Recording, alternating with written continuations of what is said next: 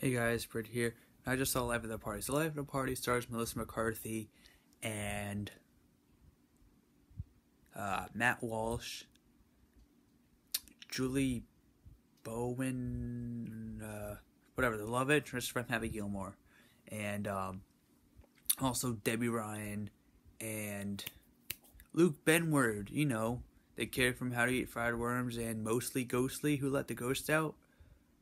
That's the only two movies I know him from right now, or that come to the top of my head. But so yeah, Luke Benward.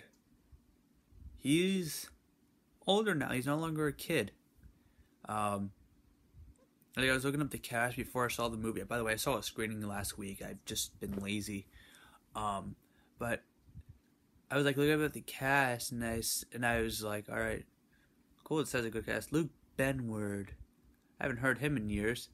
And I like click on his name. Like, oh wow, he looks different. Yeah, not gonna get into that, but yeah. So, Life at the Party.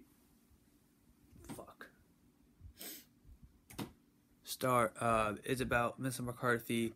Her husband divorces her, and now she wants to go back to college.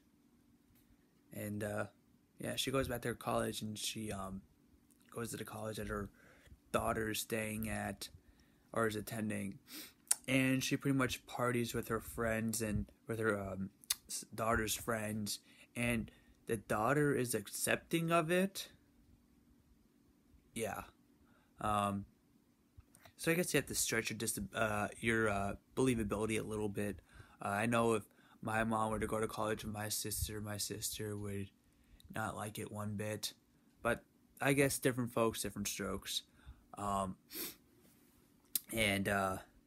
Yeah. This was a really funny movie. This movie surprised me because I'm not a huge fan of Ben Falcon as a director. Tammy was terrible. It wasn't even a comedy. They labeled it as a comedy, but it wasn't a comedy. The Boss was okay. It wasn't a good comedy, but it's a lot better than Tammy. And then I guess Ben Falcon finally made at least a watchable movie. I don't know. I think this is one of Melissa McCarthy's best performances, in my opinion. I really enjoyed her character in this movie. There's just something about her character. She seemed like very down to earth. I'd hang out with Melissa McCarthy's character in this movie. And there's also this really good message at the that happens towards the end of the movie. It's a cliched message, but still a really good message to be learned.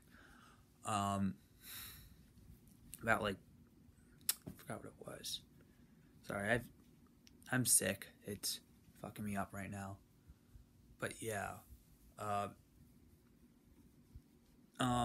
people hate Melissa McCarthy for Ghostbusters and Tammy. I don't have issues with Melissa McCarthy. She's still funny to me. Although she wasn't really given much with Ghostbusters. I thought Ghostbusters was okay at best. Like I didn't hate it as much as other people did. Same with The Boss. The Boss was okay. I really enjoyed Spy. I really enjoyed The Heat. And this is yet another funny comedy, in my opinion, from Melissa McCarthy. I'm going to give Life at a Party 3.5 out of 5 stars. This movie was surprising. I saw my friend, who's really not a big Melissa McCarthy fan after Ghostbusters, really enjoyed this movie. I mean, he didn't enjoy it, but he enjoyed it a lot more than he expected he would. So, which is surprising because he kept complaining about this movie before we walked into the screen. He's like, oh, this movie, I'm not going to like this movie. Melissa McCarthy is this, Melissa McCarthy is that. And I was like, come on. Tammy wasn't, was just one bad movie, in my opinion. So, well, in everyone's opinion, but people are like, oh, I'm done with Melissa McCarthy after Tammy came out, which you shouldn't be. It's just one. It's like hating Adam Sandler after doing Jack and Jill, and Grown Ups 2, and yeah, okay. You have reasons to hate Adam Sandler, I guess.